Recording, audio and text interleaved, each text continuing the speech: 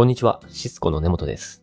私、仕事からセキュリティ製品を運用しているお客様とお話しさせていただくことが多く、セキュリティ関連の通知が非常に多い、どのアラームに対応する必要があるのかわからない、その結果、通知を見なくなって塩漬けになってしまう。こういったお悩みをいただくことがございます。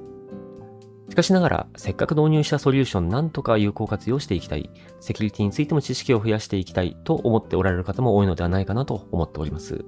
そこで会社のセキュリティを守りながらセキュリティの勉強もしてしまおうということで、ネットワークの機器の会社らしくですね、通信トラフィックで学ぶ情報セキュリティと題しまして動画を配信していきたいと思います。方向性としましては、弊社の製品をどう使いこなしていくかという内容ではなく、なるべく汎用的な観点、サイバー攻撃から会社を守るために、どのアラームに注意を割くべきか、それはなぜなのか、そしてどのように対応していくのがいいのか、という点に焦点を当てていきたいと思っております。自社製品の過度なアピールは極力避けていくつもりではございますけれども、とはいえですね、シスコ以外の製品を動画で扱うことが難しいため、説明の際は自社の製品を使わせていただこうとは思っております。さて、今回取り扱っていくセキュリティソリューションですが、NDR をピックアップしてみました。一般的に NDR のセキュリティイベントにはたくさんの種類があるかなと思います。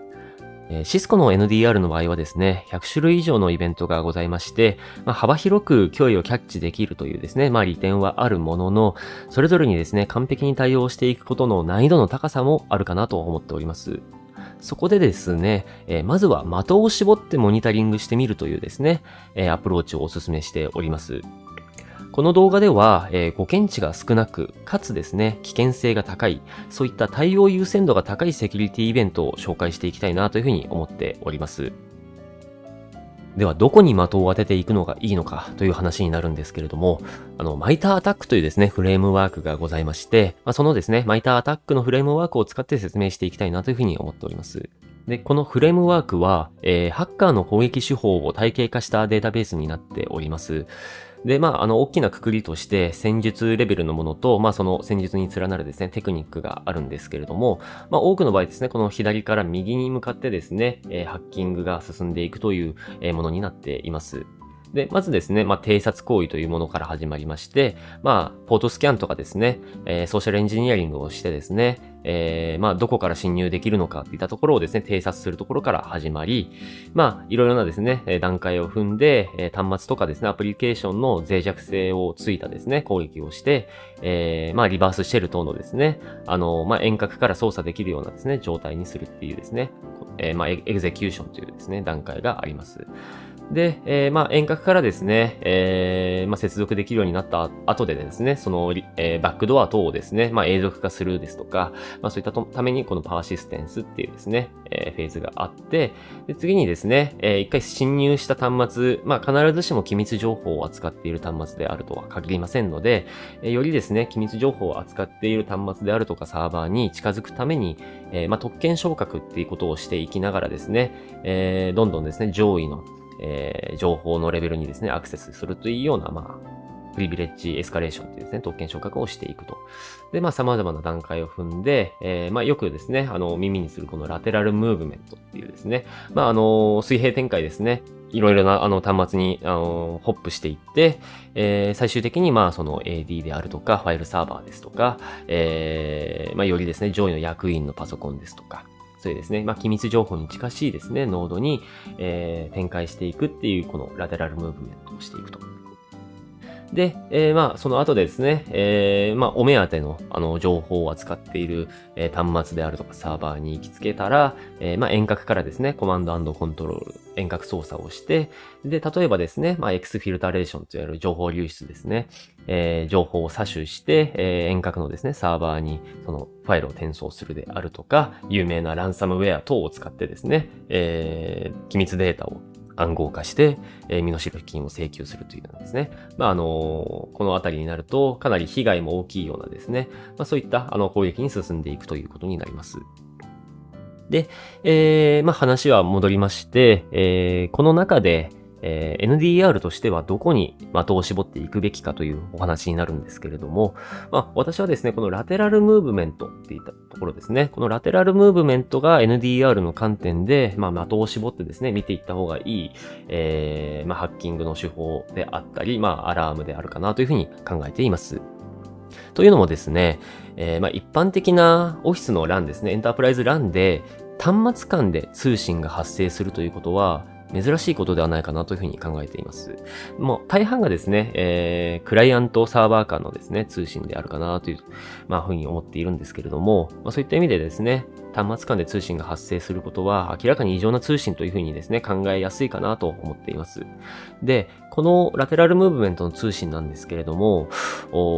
特性上ですね、通信の特性上、EDR ですとか、ファイアウォールで検知することが難しいものになりますので、ですので、NDR で見ていった方がいいというふうに考えております。で、このラテラルムーブメントなんですけれども、SNA ですね、弊社の NDR では、ワーム関連のイベントで検知することができる、攻撃になっています。従いまして、今回の動画ではですね、このワーム関連の、通信、特にですね、ワームアクティビティですとか、ワームプロパゲーションに、着目してですね、解説をしていこうというふうに思っております。でこちらですね、冒頭、映したですね、SNA のセキュリティイベント及びアラームカテゴリーというですね、リファレンスガイドになっているんですけれども、こちらにですね、ワーム関連の、通信のですね、説明が書いてありますので、その、説明をですね、ベースに解説をしていこうかなと思います。で、まずですね、ワームアクティビティ、日本語ではワームの活動というふうに、翻訳されておりますけれども、どういったイベントなのかと言いますと、ホストがですね、複数のサブネットにわたってスキャンを行い、特定のポートに接続するという通信が発生すると、このワームの活動というふうにですね、アラームが上がってくるということになります。で、このイベントがですね、トリガーされた場合何を意味しているのかというところで、このセキュリティイベントは、ホストがですね、各種内部ネットワーク間で過度の量の偵察行為、スキャン等をですね、実行している兆候を示していると。で、これはホストが感染しており、ネットワーク全体に感染を拡大しようとしている可能性があるということですね。ワームのプロパゲーションというのはさっきの、マイターで言うと、ラテラルムーブメントにあるわけですけれども、実際に行っている通信というのは、この、マイターで言うとこの初期段階の偵察行為で行われるようなですね、ポートスキャンのようなですね、そういった通信を発生させています。で、この、ワームのですね、アクティビティというのはですね、何を狙っているのかというと、次にですね、ラテラルムーブメントになりますので、ワームの電波ですね、どんどん感染を拡大させていこうというですね、動きをしていきます。で、その通信がですね、発生すると、ワームプロパゲーション、ワームの電波っていうですね、訳され方をしていますけれども、このアラームが上がってきます。で、どういったアラームかというとですね、前半部分は同じなんですけれども、ホストが複数のサブネットをスキャンして特定のポートに接続すると。で、このワームの電波特有のところはですね、このホストは以前にワームアクティビティアラームがトリガーされたホストによってスキャン及び接続されたことがあるというですね、ことで、一度ワームアクティビティっていうですね、アラームが上がったホストがあって、で、そのホストが別のホストをスキャンするっていうことをですね、連鎖的に行っていくと、このワームの電波、ワームのプロパゲーションというですね、アラームが上がるようになっています。で、このワームですね、どんどん感染して、感染が広がっていくことになるんですけれども、このラテラルムーブメントですね、どういったことをその後狙っていくものなのかっていうとですね、最終的にその機密情報にたどり着くようにですね、どんどん感染を広げていくことになります。ですので、このラテラルムーブメント、ワーム関連のですね、イベントを放置していくと、最終的に、情報の流出につながったり、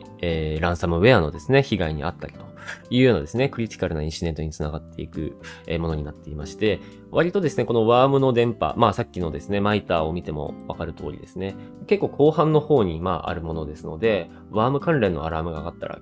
基本的にはですね、かなり要注意で、もう、情報の流出であるとか、ランサムウェアのもう本当一歩手前、二歩手前とかにあるですね、かなりですね、クリティカルなイベントになりますので、もしですね、NDR、ぜひですね、すぐにログインしてですね、見ていただきたいなとは思うんですけれども、NDR にログインしてですね、このワーム関連、あるいはですね、ラテラルムーブメント関連のですね、アラームが上がっていたら、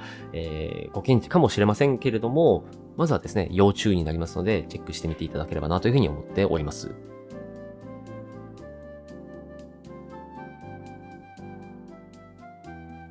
まずですね、アラームが多すぎるという場合はですね、的を絞ってみるというのも一手かなというふうに、思います。そしてですね、的を絞るターゲットの例として、今回の動画ではワーム関連のアラームをピックアップしました。このワームとはどのようなものなのかということで、内部の端末からですね、他の端末に対してポートやアドレスをスキャンする振る舞いをするものであり、より機密レベルの高い情報にアクセスする目的で行われるものというですね、説明をさせていただきました。また、その特性として、ワームのようなラテラルムーブメントの通信、つまりですね、ネットワークの内部で端末同士が通信するということは、それ自体がですね、珍しいため、誤検知である可能性が低く、さらにですね、同じセグメント内での通信は、ファイアウォールのようなですね、ゲートウェイ型のセキュリティ製品では検知が難しい。そのためですね、NDR で検知するのが有効であるということもですね、お話しさせていただきました。そして、なぜ危険なのかということで、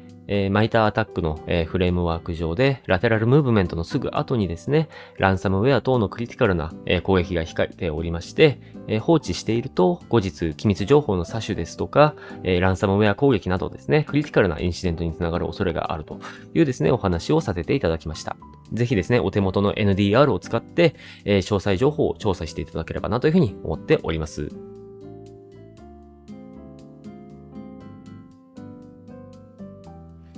さて、それではここからは実機を使って、このワーム関連のイベントを検知した際の対応をご紹介していきます。こちらの画面がですね、Cisco の NDR である SNA、セキュアネットワークアナリティクスのダッシュボードの画面になっています。でまずはですね、こちらの画面からですね、まずワーム関連のイベントを検知していないかどうかを確認していきます。で、こちらの通りですね、よいしょ。ワームプロパゲーションが45上がっているというですね、アラートが上がっていますので、まずはこちらをですね、クリックしますと、どういった通信がですね、発生しているのかというですね、画面に遷移します。で、まずはですね、こちらの画面を見ていきながら、まず誤検知じゃないかどうかといったところを確認していこうと思います。まずはですね、送信元 IP と、宛先の IP をですね、まず確認します。ラテラルムーブメント、ワームのプロパゲーションで検知されているものになりますので、やはりですね、その内部の通信で、あるというところが、見てわかります。で次にこの頻度ですね。頻度ですとか規模を見ていきたいなと思うんですけれども、ざーっと見ているとですね、やはりいろいろなセグメントで内部通信がかなりですね、頻繁に起きているというところが、見て取れるかなと思います。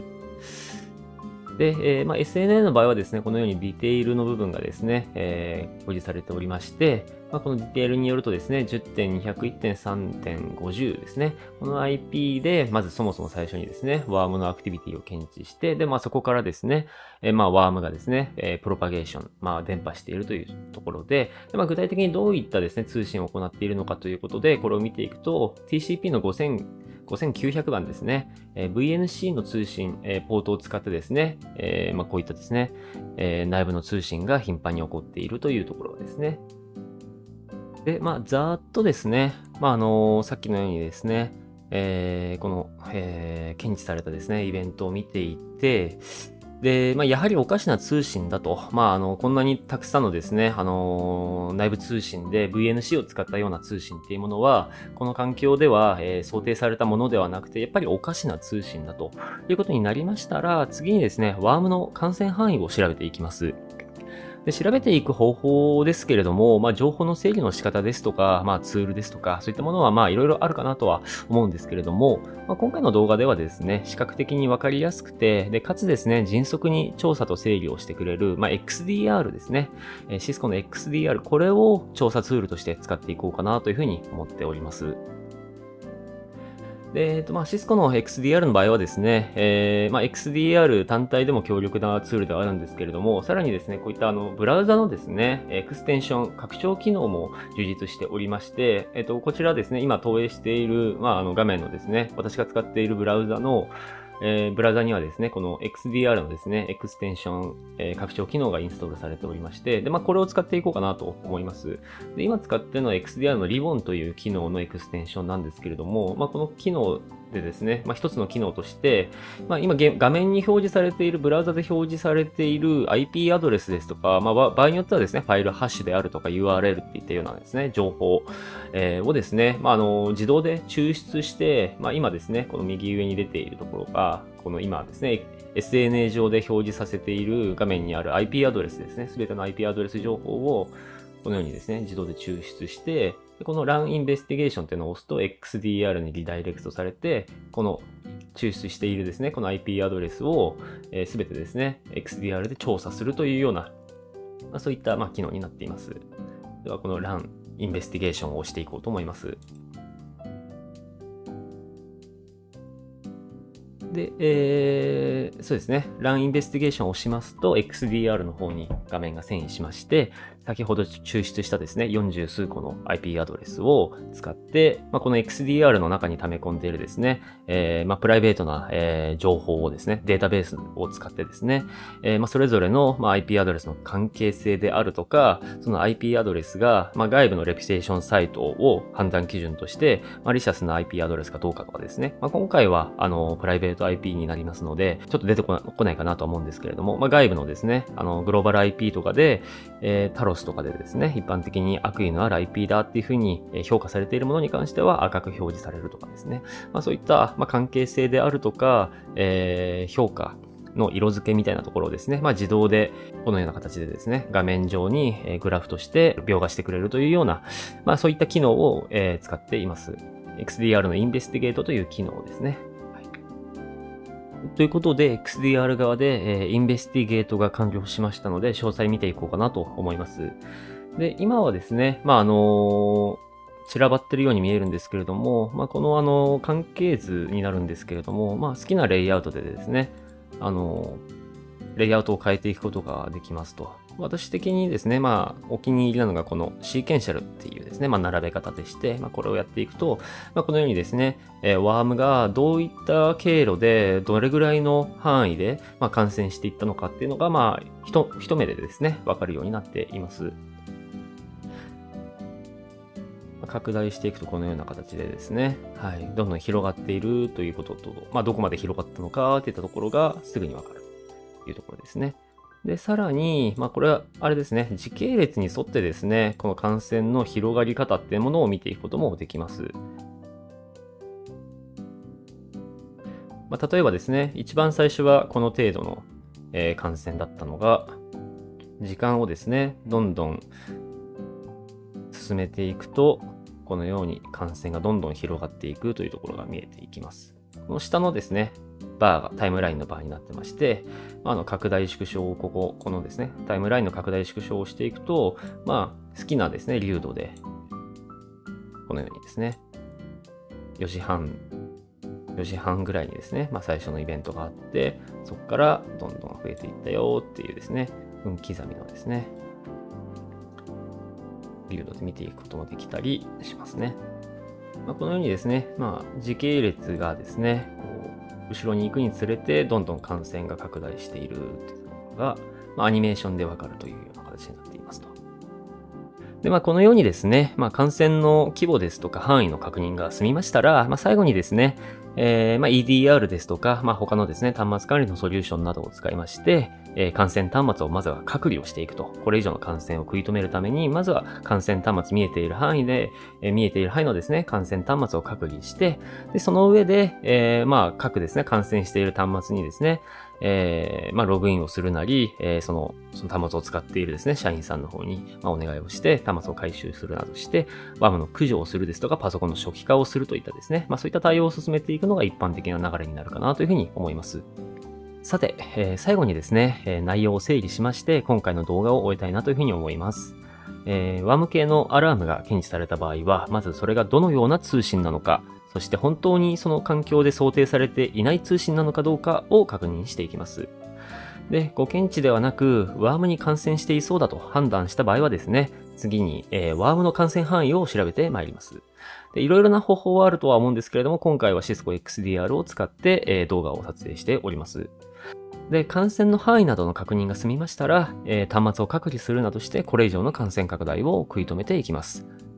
で、最後に EDR を使ったり、OS の初期化を行ってワームを駆除していくという流れになりますということでございます。昨今ですね、標的型攻撃ですとか、ランサムウェアなどのですね、大規模なサイバー犯罪が増えてきています。今回取り上げた NDR というソリューションはですね、導入したらそれで安全というわけではなくてですね、効果的に運用していってこそ、その進化を発揮できるソリューションかなというふうに思っております。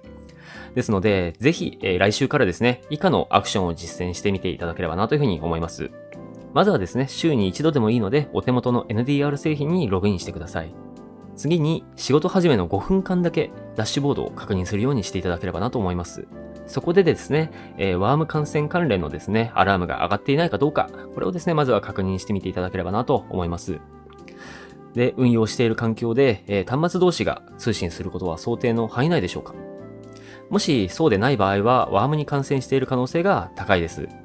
放置していると、後日ですね、機密情報の詐取、ランサムウェア攻撃などクリティカルなインシデントにつながる恐れがありますので、その場合はぜひ今回の動画をですね、参考に対応を進めていっていただければなというふうに思います。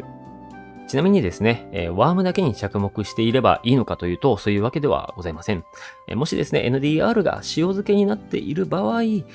効果的な運用を開始するための最初の一歩として、スモールスタートで、まずはワームから確認していきませんかという、そういった動画となっております。さて、それではですね、今回の動画はこれで以上にしたいなと思います。また別の動画でお会いしましょう。ご視聴いただきありがとうございました。